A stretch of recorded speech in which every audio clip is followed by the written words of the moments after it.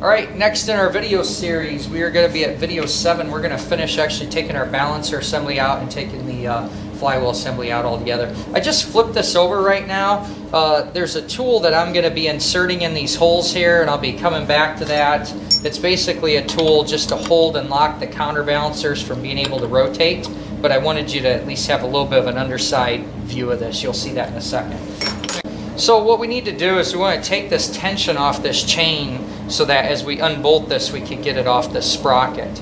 And what the manual has us do is has us compress the chain simply like this. And you can see where the tensioner's pushing in. Now, Harley-Davidson has a tool that slips in here and will hold or retain this. And the other thing that we're trying to do is we could take and put this pin holder down in here. And the crankshaft I know moved on me a little bit. And that to line up. And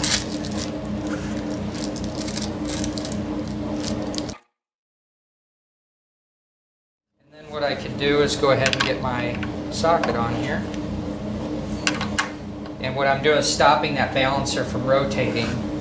Okay. Can you hold that? Just getting some extra hands here to make this easier. The manual tells us to go ahead and loosen these, and they're torqued on there pretty good and Loctite, so I'm expecting them to be tight. Okay, hold tension there. If that's not coming off there, what would we use? Heat. Set that loose. We're going to go ahead and repeat the process over here. You just let the camera roll. You guys can kind of hold it just like you did.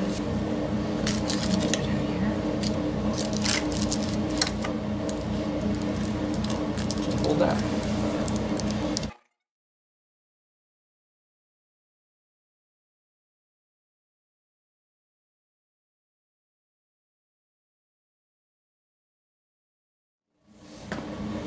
Thank you guys.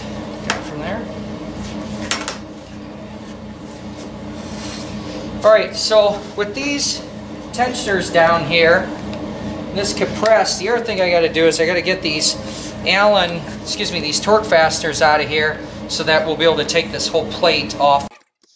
Take a look at this next clip. Instead of deleting it, I left it in there. We ran into a fastener problem that was damaged, and I want to show you the remedy of what we did to get the fastener out without causing any more grief.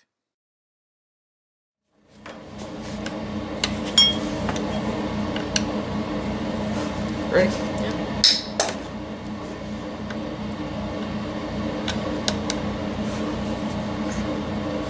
Ready? Yeah.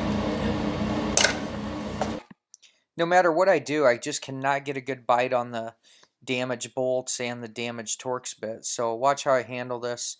After I sand it down flat to fix the tool, I try again. So I wasn't having much luck how it was, working with the handle push away from me. So by switching to this, I'm going to see if I can pull it towards me, and now I'm going to put my hand up here and see if I can control it a little better. Are you guys ready? Round 2 is not going a whole lot better, but a mechanic must know to alter or change position or to try different things, still with the attempt to protect the equipment and themselves.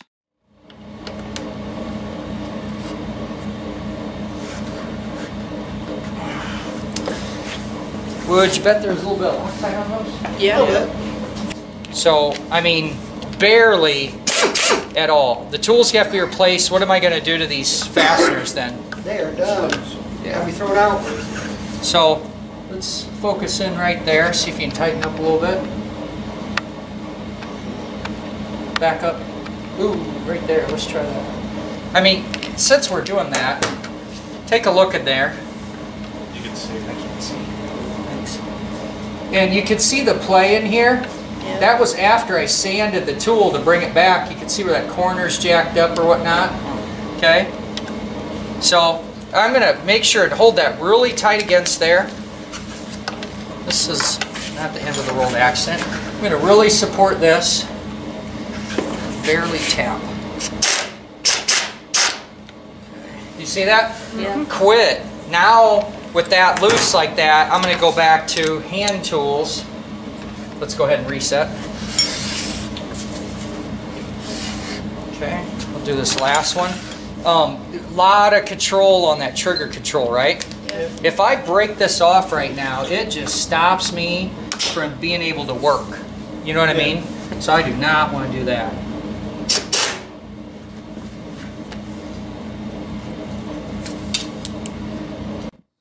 Another perfect example of every mechanic should know. If you can't see, you got to get light on the situation. Stop, grab a flashlight, and make it so you can see.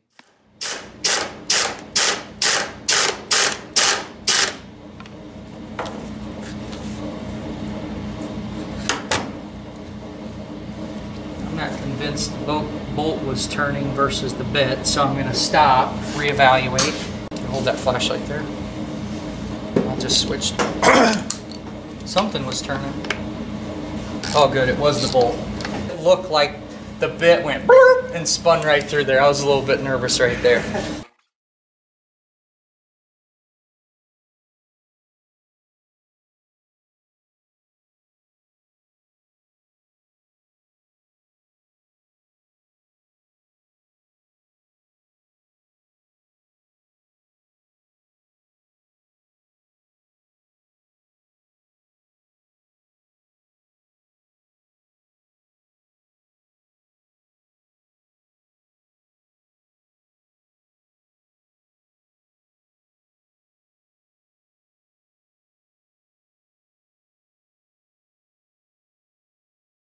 So with the bolts out, you can see we have, this will drop down because we can be off the center of the balancer shafts here. The chain will free itself from the crankshaft.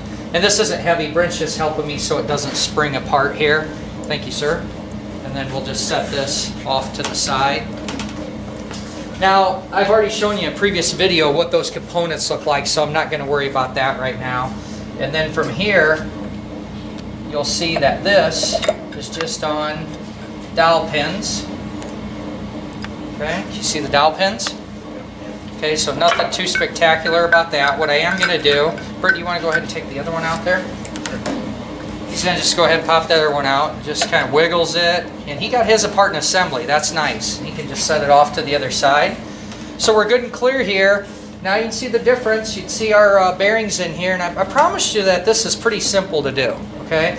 But some of the things we're definitely really going to do is we're going to get our flywheel out of the way so that we can clean all this old sealant off as we go back to assembly. I'm going to switch over here. Brent, do you mind going on that side just in case I need a hand? I'm going to lift this up. Can you grab the board? Okay, go ahead and grab the board. I'm going to take here and show you on this one, hold the case. On this one, we're able to just simply pull the flywheel out. Remember how I was talking about on some Harleys, though, you have to actually press the crankshaft out? So if you watch our Evo videos on that whole series we did on the Evolution motor, you can actually see where we take the case over the press it out, and that's what we do.